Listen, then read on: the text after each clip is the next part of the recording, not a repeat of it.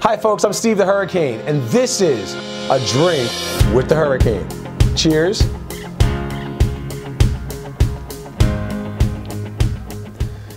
So for today's episode of A Drink with the Hurricane, we're going to continue with our social worker training that is going to be part of the Hurricane Marketing Bootcamp 2.0 this February. I hope you're signed up for it because it is an amazing training where I actually interviewed 2 social workers and they give a tell-all as to why they refer the vendors they do, how they wish to be approached, how they wish to be treated, and so on. You just cannot miss this training. For today's segment of it, we're going to talk about those ever important first-time visits. For a first-time visit, one of the things that they both discussed in detail was that they want people to be mindful of their time.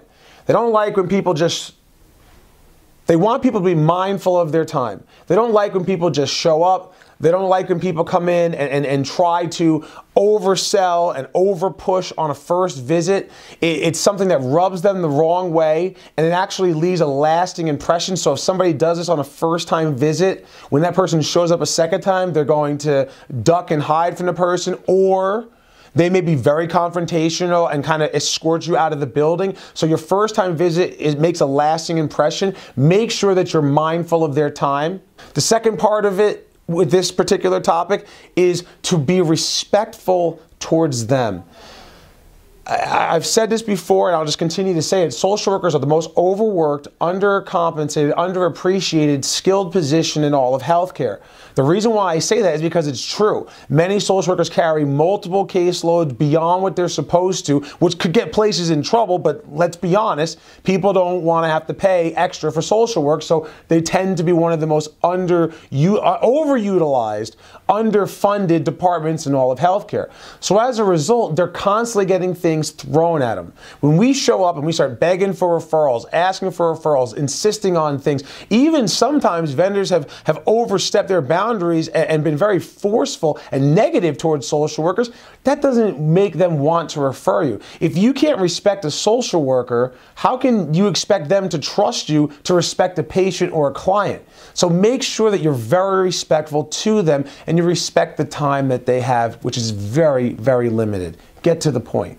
And the third thing that the social workers mentioned in the video training is making an appointment. Now, I know this is very difficult. We're all trying to make appointments with social workers, but at the training in the boot camp, we're going to spend a lot of time, 90 minutes, dissecting this, and we're going to go over exactly how to properly set an appointment.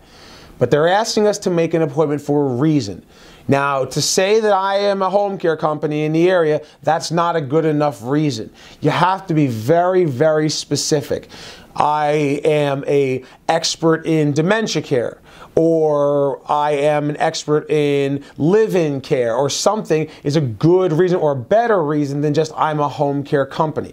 I'm new to the area. I wanted to learn more about what you do.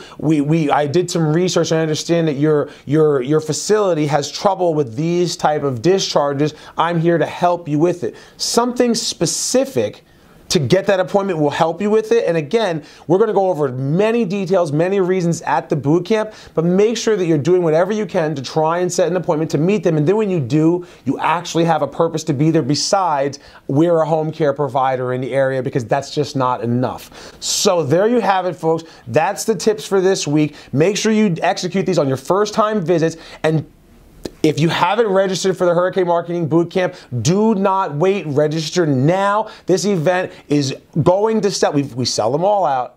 More people come every single time. Don't miss this training. Once a year we do this. Once a year. That's it. Your business cannot afford to miss this training. I'll see you in Phoenix.